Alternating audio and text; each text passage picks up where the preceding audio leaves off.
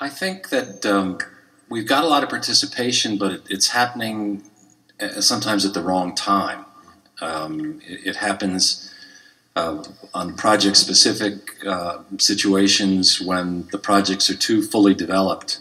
And so the kind of petition we get are people complaining and objecting, rightfully, because they weren't involved in the process to begin with. So one of the things in David's work, in this passages that you saw out there that really intrigues me, is to have citizen participation built in, sort of baked into the process from the beginning, so that we don't just sort of roll participation meetings out when it's so far along that people feel it's a fait accompli, but rather it becomes a kind of a citizen-driven process so that they're involved from the beginning, and it shapes the projects before they're so far along that people feel as they're just sort of redecorating the windows.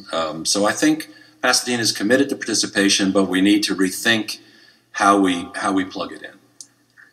Mr. Tell. Civic participation and community input is part of the fabric of Pasadena, and we see that in the number of commissions that we have already existing, and I believe we also see it in the number of commissions that the City Council has been asked to add over the years.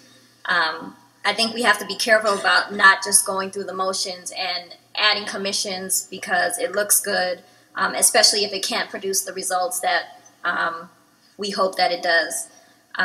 One of the reasons that I decided to run for mayor is because I believe that our citizens deserve to see themselves reflected in City Hall, not just in the physical form, but also in the values and the policies that come out of City Hall. And I feel all Pasadenans need to see that, not just from certain portions of our community. And so I embrace citizen participation.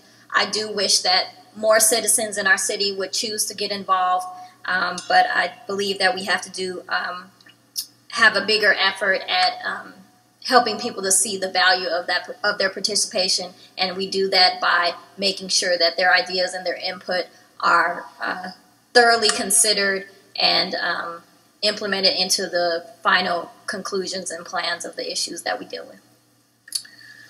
All right, well that concludes this evening's Q&A for the forum. Thank you so much.